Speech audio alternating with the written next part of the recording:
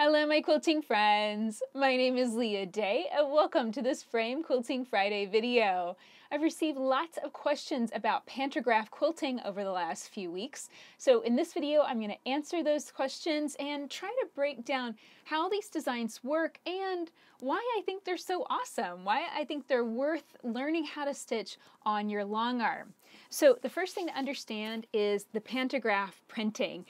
It is continuous line, and whenever you pick up a pantograph from leahday.com, it is printed on a 12-foot long piece of paper. Very, very, very long. And the reason is that's how long arm frames can come. You can get a 10-foot frame with a 2-foot extension in this continuum frame. So you really want to have the pantograph be as long as the frame, if not a little bit longer, so that way if you have your frame set up full length, then your pantograph's going to cover the full length so you could quilt a quilt fully from edge to edge with that design. Now the design itself is also special. It's called continuous line, which means that you have the shapes in the design, and the design part is this part in the center. That's what you stitch. And that is continuous line, meaning it repeats over and over and over continuously. And you can't usually tell where it starts and stops, you know, where that design begins and ends. Although with something like this daisy flow design, it's kind of obvious. You know, there's the shape and then it repeats again. So the continuous aspect is really important because that ensures that you get a nice consistent design through your entire quilt. So what is the main advantage of using a pantograph? Why would you want to invest in pantographs and the rear handlebars on your machine and a laser light too? You're going to need all three things, as well as a tabletop behind your machine. Some long arm frames do not come with a tabletop at the back, so that might be an extra accessory that you need to pick up too. So why would you want to get into this and learn how to do pantographs? The main reason is that beautiful, consistent design. When you're first starting out free motion quilting, and quilting on a long arm is a form of free motion quilting, it can be hard to think of the design. It's kind of like writing your name in cursive, and that honestly would be probably a pretty good design to start with, just your name in cursive, and stitch that all over a quilt, because the reason is you know how that design works. You know those loops and connections, and it's continuous line, meaning there's no breaks in it. So that's just one suggestion, you know, cover a quilt with your name or your name with lots of loops too, because that is also, as long as you're not breaking thread and you're keeping the design going, then you're going to cover your quilt fairly consistently with that design. But here's the thing, when you're first getting started, you're thinking about a lot of things. You're moving the machine, you're looking at the quilt, you might be kind of obsessing about the quilting design or some mistake that you saw in the piecing, and you're hearing the machine running too, and it can all be pretty overwhelming. And thinking of the design as that extra thing, that sometimes it's really nice if that's taken care of for you and you don't have to worry about it. So that's what the pantograph does for you. It basically takes care of the design so that you don't have to sit there and go, I'm stitching paisleys or daisies, I need to stitch a circle and then I need to bounce around it and then I need to go to the next one and I need to stitch a circle and then bounce around it. You're not having to work through that complicated process. You're just looking at the pattern down on your table and matching that up with your laser light and steering the machine. So you can really focus on your physical body, moving the machine slowly, hearing it stitch out and getting used to hearing a healthy sound of your machine running. And then if you're having any sort of stitch issues, tension troubles, or you're just learning the basics, then that's a good way to get started because you're not having to focus so hard on the design. And another nice bonus is if the pantograph has a nice consistent stitch, nice even spacing, then that guarantees that your quilt is going to finish up consistently quilted, it's going to be nice and even, and it's going to feel nice and soft if the design is open. So it kind of just helps you be able to quilt with less intense focus and a little bit more, hopefully it helps you to relax a little bit as you're beginning quilting. I really love how this curvy chevron design has turned out on my Tree of Life quilt because this is a quilt that I could have quilted in a much more complex way, but I didn't really have time. And this is the other advantage of a pantograph, is it saves you time. You can just quilt those rows, and you really want to quilt the maximum size of row as will fit on your frame and on your machine. So that way you don't have to advance the quilt as much. You can advance it fewer times, which is less time fiddling with the quilt and more time quilting. So the advantage here is I didn't have to think about it quite so much. I was able to quilt it consistently and quilt it quickly. Dad and I have both been working on this quilt, and we knocked it out together in about 4 hours quilting time. And I know if I picked a more complex design, or if I had quilted it freehand, it might have gone a little bit quicker, but it wouldn't have been as consistently quilted. And I like this look. It covers the quilt with one single design. This is going to be a couch quilt, so this is absolutely perfect for what I plan to use it for.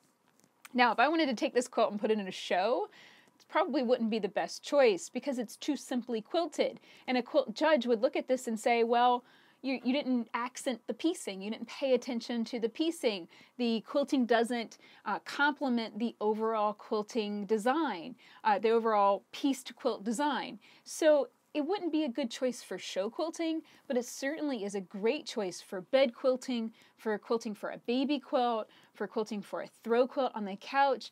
Anything where a quilt is going to be used heavily, you're going to need to wash it a lot, and you want that quilting to be in there, to be stable, to secure those layers really nicely, but you don't want to have to really fuss with it and do a lot of travel stitching or stitching in the ditch or anything super intense. So a lot of those advantages of pantograph quilting. And this is the thing, it's not for every single quilt, and it's not for every single project, but for those projects that you're really wanting to get done with quickly, and especially when you're wanting to relax into the quilting process and just get the hang of steering your machine, I think pantograph quilting is a really great choice. So I'm going to click on the machine and do some stitching on this curvy chevron design. I shared a video of it last week. I made a mistake. Well, Dad and I kind of made a mistake together. We moved the laser light. So last week I troubleshot and got the design back on track. I got the laser moved back on track. And so this week I just wanted to show you how it works, how this design looks on the quilt. And this is the last row of this quilt. It is almost done. So let's stitch it together and learn a little bit more about pantographs. So I'm here on this last row and stitching this pretty curvy chevron design. I absolutely love this. And I think this is a great choice for any quilt where you just want a little bit more movement. You want to add some nice soft lines. So any quilt that has a lot of straight line sharp angle piecing, a lot of half square triangles, quarter square triangles, anything like that, I think is going to be a great choice for this design because the curves really soften it up and add that nice flowing movement. And this looks like almost like fern fronds to me, so that's why I chose it for this Tree of Life quilt, because I thought it kind of looked like a tree leaves. I thought it worked, and I really like it in this lime green thread. I think picking a thread color that contrasts, especially when you're doing something like a pantograph design, is definitely open to you. And you should contrast because, number one, you can see what you're doing. You can really see that design and see that pretty texture.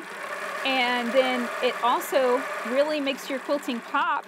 So, and I don't personally think that that distracts from the quilt itself. I chose a very light green color, and it mostly contrasts very subtly over the white sections, the background, and then it contrasts depending on the color of green. Some of the greens it really blends in with, and some of the greens it really pops. So I really love that. And I love contrasting threads so you can really see what you're doing too. So don't be afraid of that.